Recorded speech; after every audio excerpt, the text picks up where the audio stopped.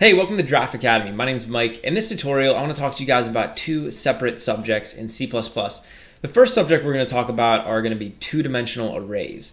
And a two-dimensional array is a situation where we have an array where every single element inside the array is another array. So this is a pretty cool situation.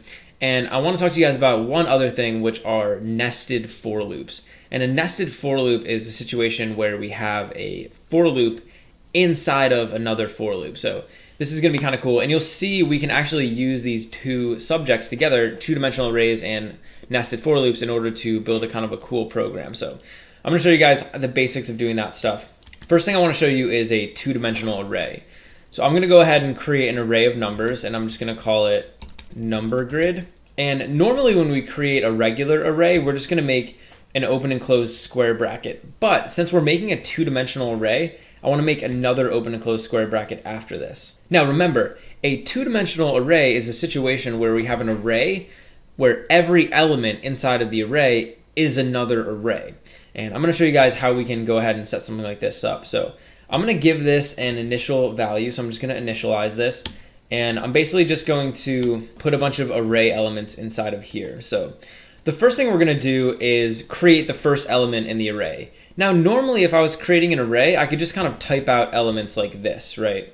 You know, I can kind of type them out, delineate them with a comma, and then we have our array.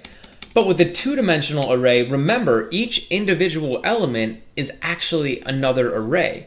So if I want to create one element inside this two-dimensional array, I can basically go like this, right? So I can make another sort of mini array inside of here. And I'm actually just going to format this a little bit. And so now the first element in this number grid array is going to be an array with elements 1 and 2. So number grid's first element is this array, and this array has two elements of its own. So I'm going to copy this, and we're going to make another element. So I'm going to put a comma here because remember, we need a comma to delineate the different elements. And then down here, I'm just going to paste. So now we're going to do 3 and 4. So we have 1, 2, 3, 4, and why don't we do one more, and we'll just do 5, 6. All right, so essentially what's happening here is we have our overall array, right? So these two curly brackets represent the number grid array. And inside of the number grid array, we have 3 elements. So this is the first element, this is the second element, and this is the third element, all of which are arrays. And each one of these arrays has 1, 2 elements inside of them.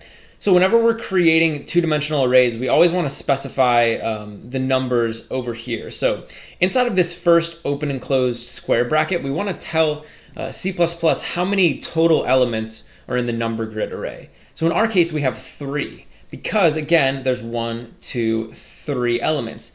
Then over here, we want to specify how many elements are inside of each array element.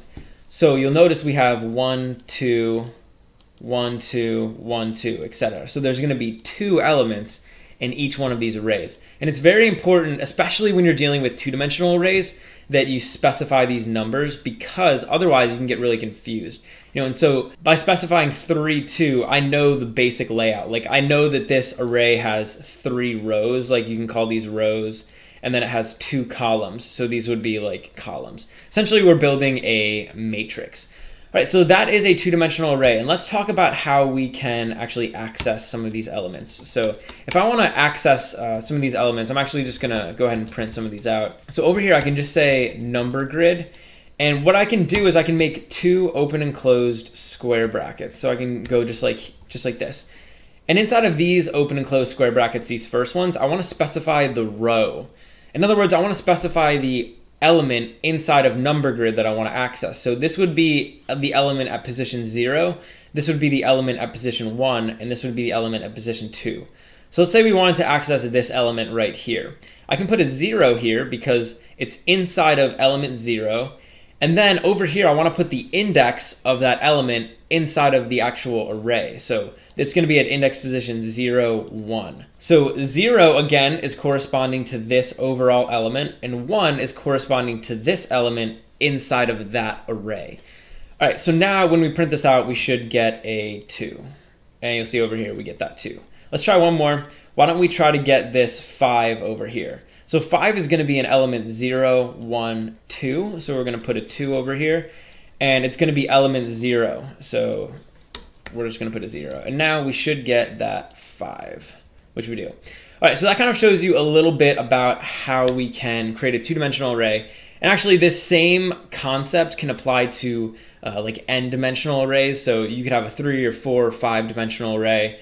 And all of these same concepts are going to apply. Obviously, the more dimensions you add, the more complex it becomes. But you can get pretty complex with arrays just by using this technique. All right, so that was the first thing I wanted to show you guys. And now I want to introduce another topic, which is a nested for loop. A nested for loop is a situation where we have a for loop inside of another for loop.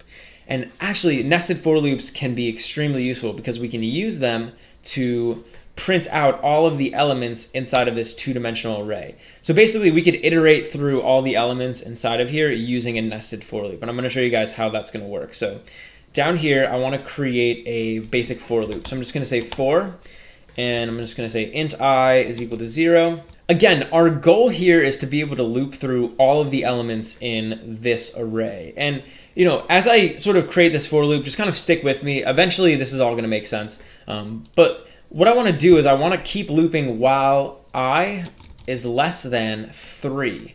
And I'm using 3 here because I want this for loop to loop through all of these individual elements. So all of the arrays inside of the number grid array. Then over here, I'm just going to say I++. So this for loop is responsible for iterating over all of these elements. So this first element, this second element, and this third element. But remember, each of these elements is another array. So what I want to do is for each of these arrays, I want to iterate over each of the elements inside of those arrays. So I can create another for loop to do that. So I can say int, and I'm just going to call this j. And a lot of times when we're using nested for loops, people will name these ij. That's kind of a convention. I'm going to set this equal to 0, and I'm going to keep looping as long as j is less than 2. And remember, 2 is how many elements are inside each of these arrays, right?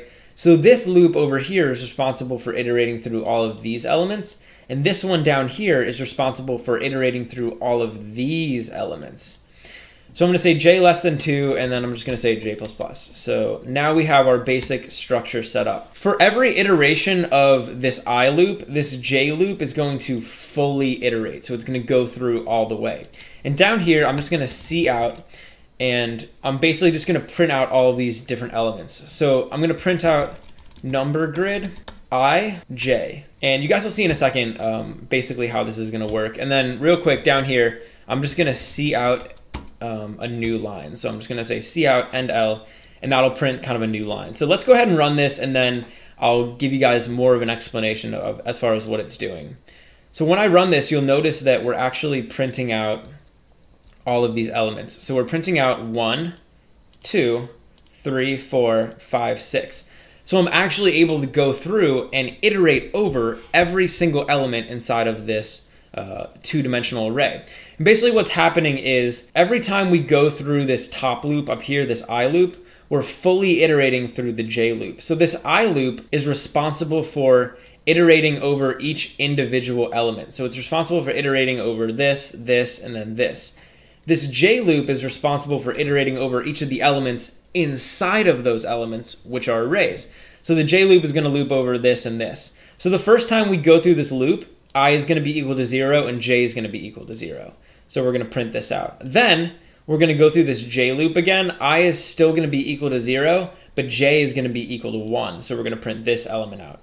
And then I is going to be equal to 1, so it's going to be 1, 0. We'll print this out. And then it's going to be 1, 1, so we'll print this out. And that's essentially what's happening here. So nested for loops and even like nested while loops. I mean, any sort of nested loop can be very useful. And it can be useful for looping through, like I said, complex structures like that. Hey, thanks for watching. If you enjoyed the video, please leave a like and subscribe to Draft Academy to be the first to know when we release new content. Also, we're always looking to improve, so if you have any constructive criticism or questions or anything, leave a comment below. Finally, if you're enjoying Draft Academy and you want to help us grow, head over to draftacademy.com/contribute and invest in our future.